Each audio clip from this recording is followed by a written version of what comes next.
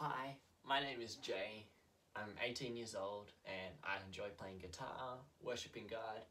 I also like surfing, mountain biking, skateboarding, cricket, and pretty much anything active. Each week, all over the world, many of God's people study a set portion of the Torah, which is the first 5 books of the Bible. The portion of scripture for this week is Deuteronomy 1 verse 1 to Deuteronomy 3:22. In this portion, Moses is giving his last speech to the people of Israel.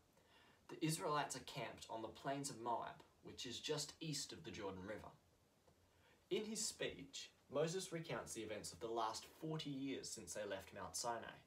He reminded them of how their fathers were afraid and rebelled against the Lord by not going into the Promised Land, and how, as a result, they had to wander in the wilderness until they all died. Moses also reminded them of their victory over the 2 Amorite kings, Sihon and Og. He wanted them to learn from their history that God was with them and that they should trust in him and not make the same mistakes their fathers made. We also have the opportunity to learn from what Moses was saying. Paul says in 1 Corinthians 10, 1, 6 and 11, "I don't want you to forget, dear brothers and sisters, about our ancestors in the wilderness long ago. These things happened to them as a warning to us, so that we would not crave the evil things they did. These things happened to them as examples for us. They were written down to warn us who live at the end of the age." Each of our lives is in some way like a wilderness.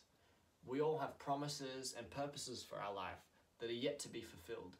We all have giants in our promised lands and temptations along the way.